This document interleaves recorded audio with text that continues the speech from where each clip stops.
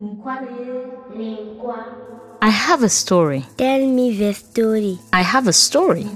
Tell me the story. I have a story. Tell me the story.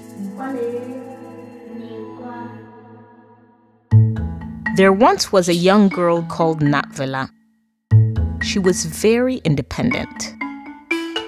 When she was alive, Grandmother Ishe taught Kah that life would not always come to her. So, one day, she went for a long walk to see what she could see. She saw the big tree.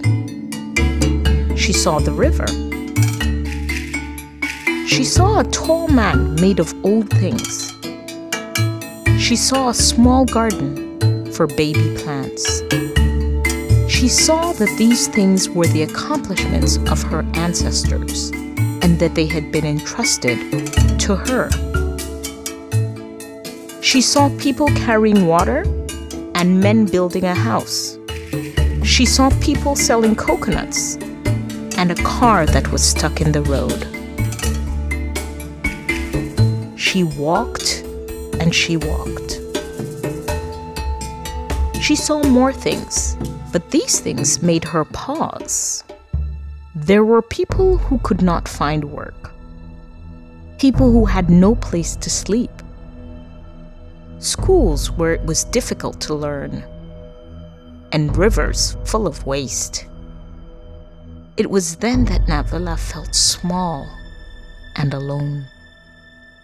She felt powerless, so she called out to her ancestors.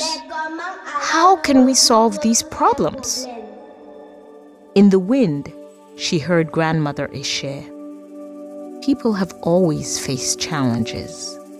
We who have passed cannot solve them for you, but the answer is in front of your eyes. Do you see how Itundi helps Ibrahim lift the water onto his head? Do you see how Kamga, Fru, Tonye, and Oben help to rescue the stranded car? Do you see how the house is built, not by one person alone, but by many men working together, each of them doing his special part? And then Kah understood. The answer is us. The answer is you and me. The solutions in life will not always come to us, but to face any challenge, we must choose to stand.